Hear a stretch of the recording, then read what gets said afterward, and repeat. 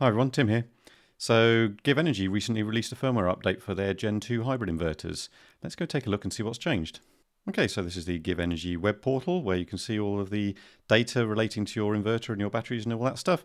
And what I did when I went to update my firmware was I went to the My Inverter tab here and I went up to Software. And there was a button here that said update firmware for the inverter, and you can see I've done that already, and I'm now on 0.909. I can't remember what it was before because I didn't make a note of it, but that's what I am now, and whatever it was before was whatever it was before. So yeah, the process took about 10 minutes. All that happened was the inverter indicator lights started flashing a little bit. I took a few seconds of footage of that, so I'll chuck that up on the screen now.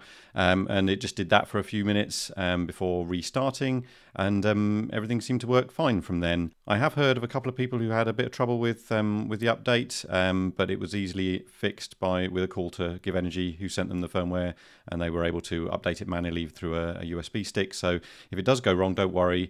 Just get in touch with GivEnergy and they should be able to help you out. But I had no problems. It was very, very trivial. Only took about 10 minutes. So that was fine. And so a few interesting things have changed with the behavior. So let me run through those with you now. So I'm back here on the dashboard and I'm going to show you what happened in June. I'm going to take a sample day.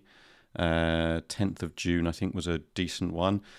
So this is how my battery and inverter system behaved prior to the firmware update, and you can see I've got generation during the day here. I'm force exporting during the flux peak period from about 5 p.m. until 7 p.m. in this period here, and then overnight I'm charging the battery and I'm also heating my hot water and charging the EV. These two spikes here, this one and this one, is actually the dishwasher going on overnight.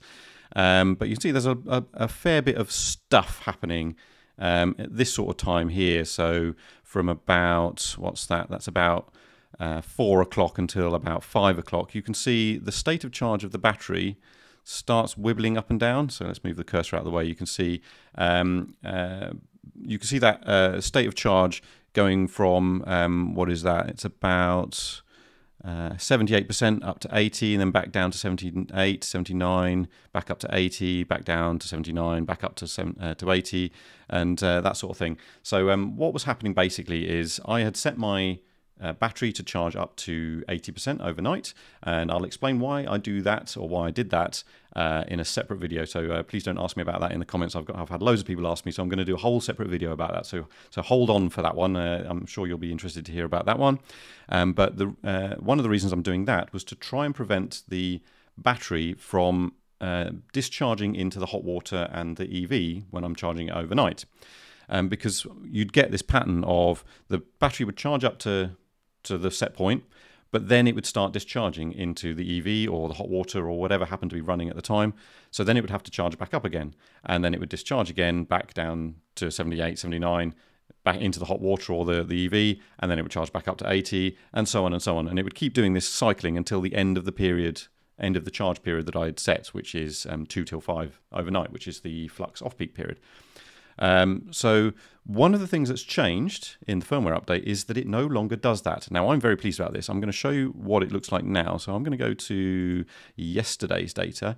So this is a similar sort of situation now that, you know, I'm doing the usual discharging overnight and then charging again. Discharging during the peak period from about 5 until 7 in the evening, and then I'm charging again overnight.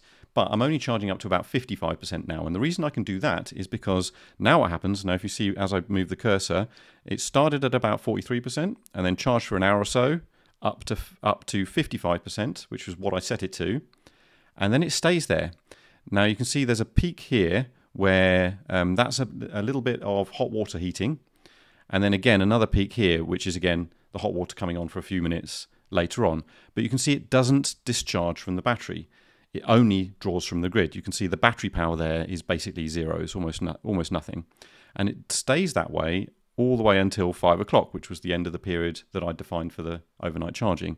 And then the battery kicks in and starts discharging to help support the house load, basically, which is very low overnight, obviously, until the sun rises and starts charging the battery again. So this is exactly the way I thought it should have worked right from the beginning. it shouldn't have ever discharged below where you set it during the period of your overnight charging, and now it doesn't. That's perfect. This is exactly what I want it to do. So once it hits the charge level, it no longer drops below that level for the period that you define. So this is perfect. It means that I'm able to set the battery charge level to a lot lower than I was before, and I don't have to worry about it then discharging into the hot water or into the EV.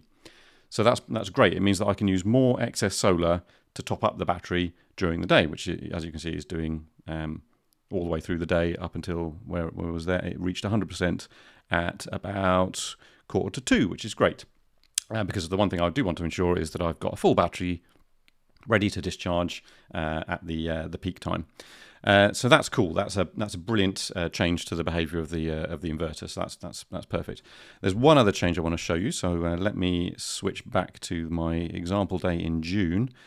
So something that the system used to do before, the battery would charge up to 100%, as you can see here during this period, and then randomly it would occasionally drop down to 97 or 98%, just randomly for no particular reason at some point during the day, and then it would sort of stay at around about that level, even though there's plenty of solar that could have topped it back up to 100. It would just stay at about 8. I don't know why I keep saying 70. It keeps dropping down to about 98 or 97%. And I've no idea why it did that, but now it no longer does that. It gets up to 100% and basically stays there. There's this little weird blip here, but you can see it goes back up to 100 using excess solar. So now it more or less stays at 100% once it's reached 100%, and as long as there's excess solar, it will stay at 100%. So that's good as well. It means you gain those extra couple of percent back. Not that it's a huge deal, but it's nice to get that, to be able to use those last 2% of your battery in the evening as and when you need it when the sun goes down. So that's really good as well. So those are the sort of two main interesting things that I have observed with the way the system's been running recently. But there's a couple of other ones that I'd like to describe as well. So let me go back to my example day in June.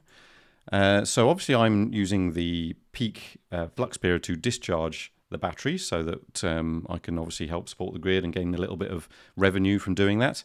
And you can see if I hover over this, you can see that the battery power is about 3.8 kilowatts discharging to the grid. So the actual set point is 3.6 kilowatts. So I'm assuming those couple of hundred watts above that is actually just the losses in converting from DC to AC when you're doing that export. So I expect 3.6 kilowatts is going to the grid, but 3.8 kilowatts is coming from the battery.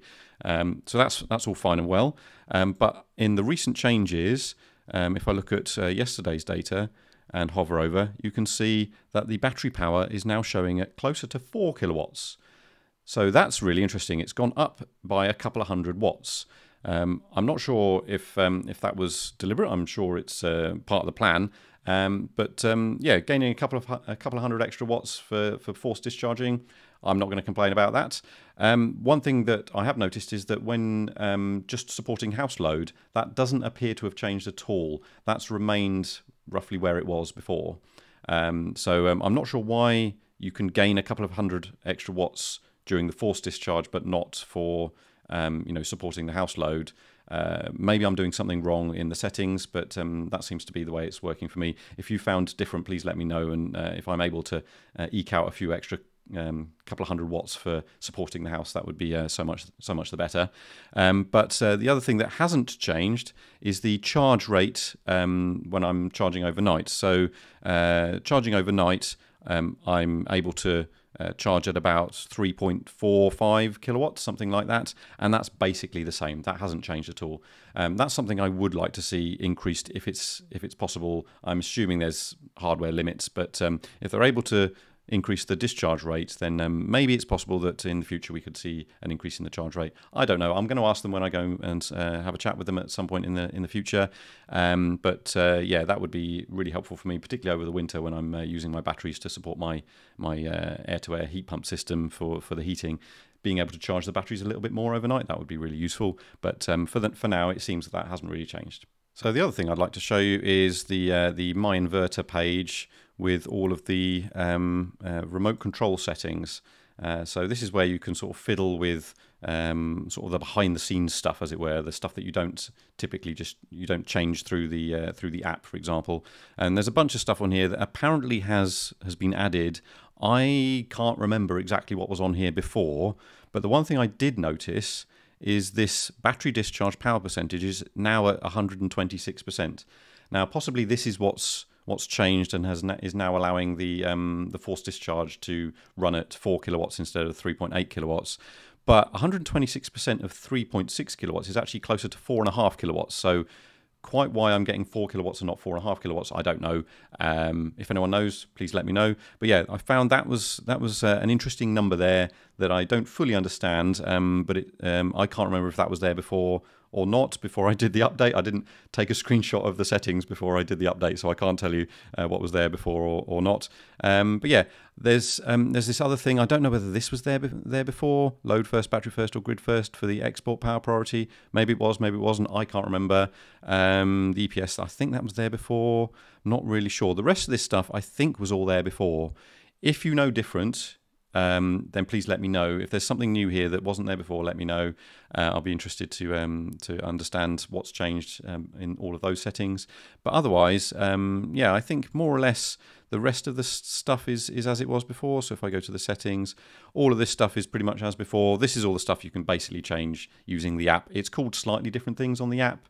But more or less this maps one-to-one to the settings in the app. So so I don't think that's changed. In particular, if I go to the time to charge up to 55%, yeah, that's the same. And the charge power is 3.6 kilowatts and the discharge power is 3.6 kilowatts, even though the discharge power seems to be 4 kilowatts during the forced export. It doesn't seem possible to change this beyond that, so not sure if that's got anything to do with why the house load can't go above 3.6 kilowatts. Again, if you know any different, please let me know. But yeah, that's just what I've experienced over the last week or so, fiddling with the settings and changing the behaviour slightly. It's enabled me to drop the amount I charge overnight because I no longer am worried about the battery discharging into the hot water or the EV. So that's cool. So yeah, overall, I'm pretty pleased with those changes. Let me know if you've done the update, how it went, if it went well for you, or if you had problems, and if you found anything new that I haven't found, please let me know, because I'm sure other people would be interested to hear about that as well. And if you find something that I've not found, then I can let other people know as well in the comments, so that'll be super useful. So there you go, just a quick update from me today. Hope you found that useful. If you did and you're not already subscribed, please hit the subscribe button, and I'll see you in the next video. Thanks for watching.